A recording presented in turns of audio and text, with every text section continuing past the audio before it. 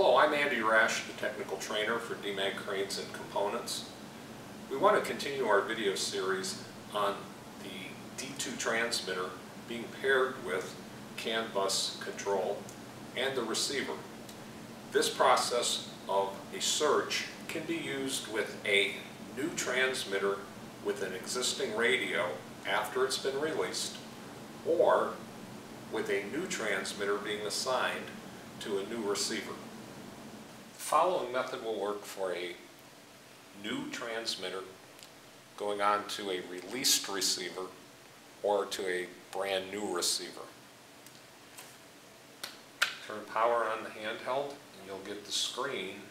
The beginning screen will have 4 question marks across the top and the word stop. So when it's in this configuration, after a receiver is available to us, we have to go into the search mode. You hold stop, press F2 3 times, then F1 and hold, wait 5 seconds and the screen will change. When it changes, let up on both buttons and watch the display. In searching, it will find all the available receivers. A receiver that has been in use, that's not released, will not show in this search. In this case, we found quantity 01 receivers. I stopped the search with an F1. It tells me the name of the receiver that it found.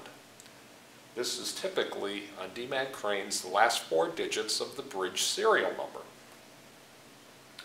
When I'm happy that that is the right crane that I want to sync to, I press F2. It moves the number to the top and takes the place of the question marks.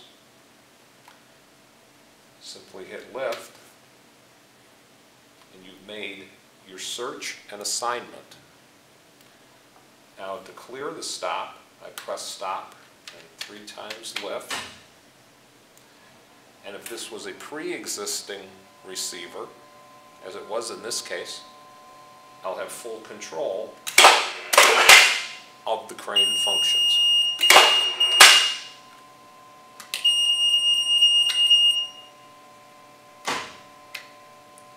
And that is search and assign.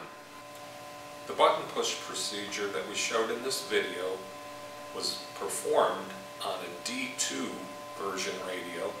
It will also work on a D3 version radio, but the screen will look slightly different. It's the same button pushes. The next video will go to the next step when you have a new receiver and a new transmitter. The new receiver has a default name with no ID, and once synchronized to it, you will only have control of the e-stop and the alarm horn. To get full control of the crane system, you'll have to establish its 4-digit crane identification number, and that's what we'll cover in our next video in the series.